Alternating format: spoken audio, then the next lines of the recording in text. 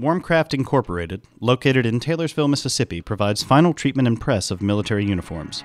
Warmkraft was the initial Item-Level Radio Frequency Identification, or RFID, research and development manufacturing site for the customer-driven uniform manufacturing program run by the DLA R&D office. Let's go inside and see how they do it. Information on contracts and delivery orders requiring RFID item-level tagging is automatically downloaded into a vendor's RFID software.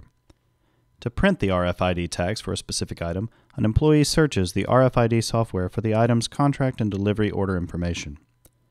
She verifies all the information and types in the quantities of tags she wants printed. She then verifies that all tags are printed correctly and prepares them for attachment to garments.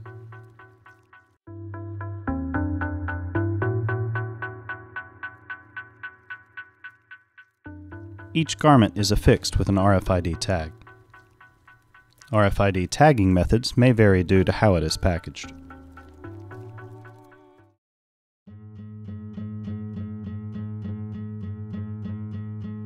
Once items are tagged, they are moved to the inspection and packing area.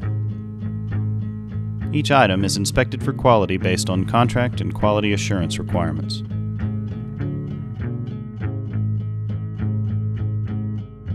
If the item passes quality inspection, it's then packed in an appropriately sized box and then pushed down a conveyor to be sealed.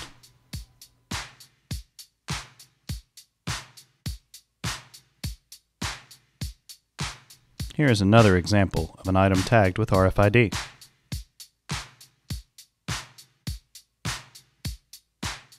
Once all items are inspected, counted, and sealed, each box is passed through a motorized conveyor RFID read station to verify the size and count of items contained in that box are correct. Strategically placed antennas and readers verify the contents of each box. Once verified, the system links all RFID tags in the box to an RFID case tag, which is then printed. The case tag is then affixed to the box and sent down to be moved to storage. If the contents are incorrectly packed, the employee is notified of the types of error encountered. Each box is checked manually to correct any errors. Once corrected, the box is then sent through the motorized conveyor RFID read station again for linking to the RFID case tag. Finished boxes are stored on pallets in the warehouse, awaiting shipment processing. When a customer requests an order, an employee sets up a shipment using a vendor's RFID shipping software. All delivery order and contract information is downloaded automatically. After setting up the shipment, the employee verifies the original document to what's on screen, and then prints out a delivery order for palletizing.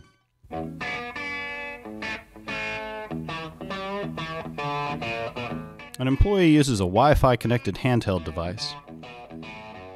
He then verifies the number of cases and pallets to prepare.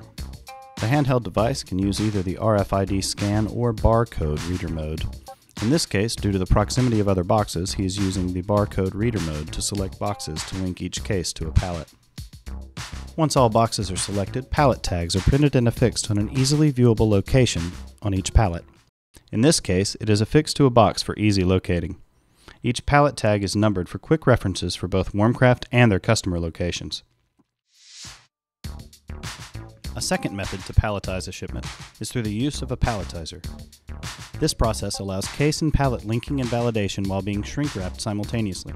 Depending on the customer, this process can help speed up the shipment preparation process. Both the handheld and palletizer methods also have the capabilities to conduct exceptions processing. Exceptions allow the user the capability to change the amount of items in a box and relink the RFID tags as required by the customer. RFID data and item count is automatically synchronized and updated with the database. Once all cases and pallets have been associated, the entire shipment information is uploaded to the Vim ASAP. Vim ASAP is a web application used by apparel manufacturers to automate the creation and submission of invoices and shipments. Final shipment processing is completed using the Virtual Item Manager interface.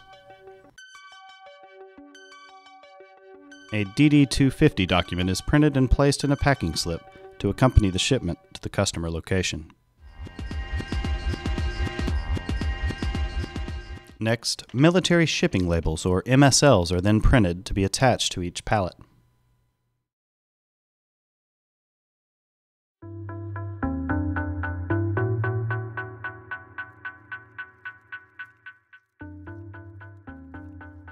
All items are then transferred to a shipping employee to be affixed where viewable on each pallet. Finally, the shipment is loaded onto a truck and released to its destination.